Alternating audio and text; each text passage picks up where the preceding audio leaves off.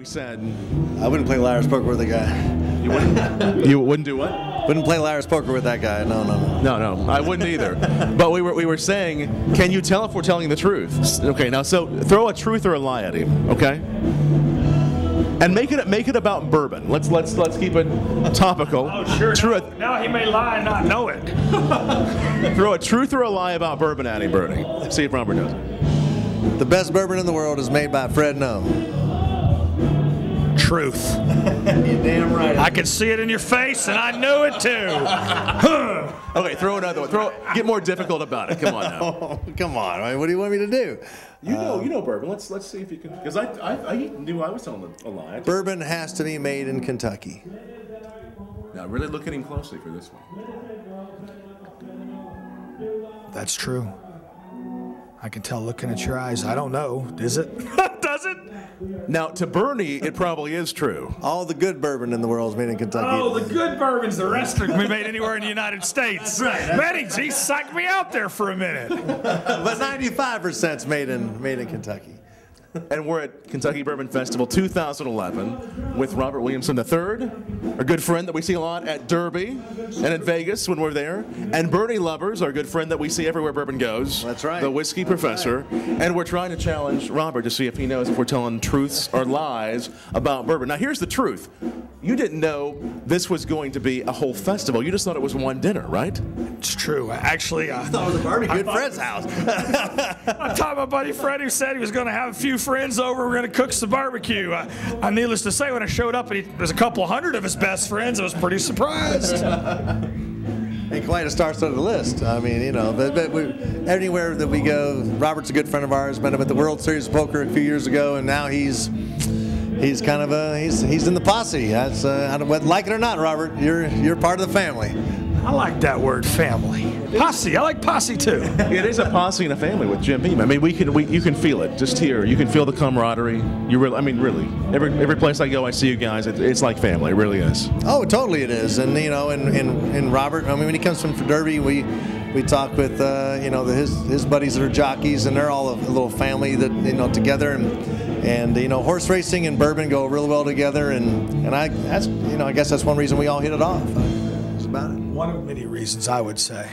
Some good people are attracted to good people. Exactly. And you're a bourbon fan. I am a fan as well, yes. Does it help in a poker game? I mean, does it help with the truth detector? Having a little more bourbon helps? I think the first few drinks help, but after that, I won't tell no lies. Might not help as much after it's a fine line. Now, for the rest of us, how do you really know if someone's telling the truth or lying? I mean, is there any little tips you can give us? Well, I'm actually studying a lot of things at one time. Most of it's just feel. Like, I can feel whether you're lying or telling the truth. But then there's the voice inflection, the rapid eye movement, temporal lobe movement, neck, just glancing at a lot of things like that in general. Who's the best liar you ever met? Me. And what's the best bourbon you ever met? Old Granddad is my first favorite bourbon. Still is one of my very favorite bourbons in the world.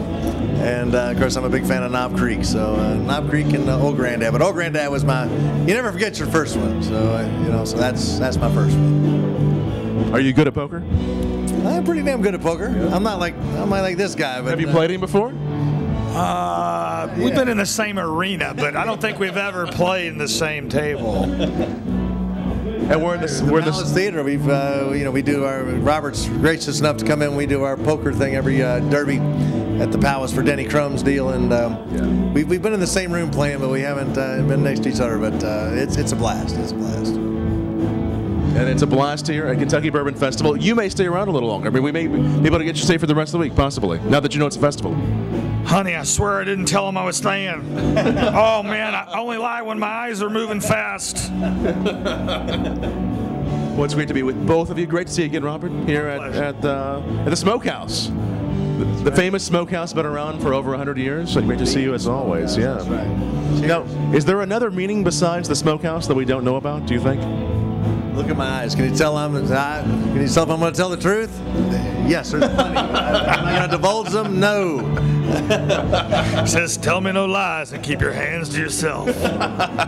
Cheers, gentlemen. It's been a lot of fun. Cheers. Here's your Jim Beam. Head to poker. We only encourage responsible drinking by those who have legal age to drink in their countries or regions. So be safe, be legal, and never drink and drive.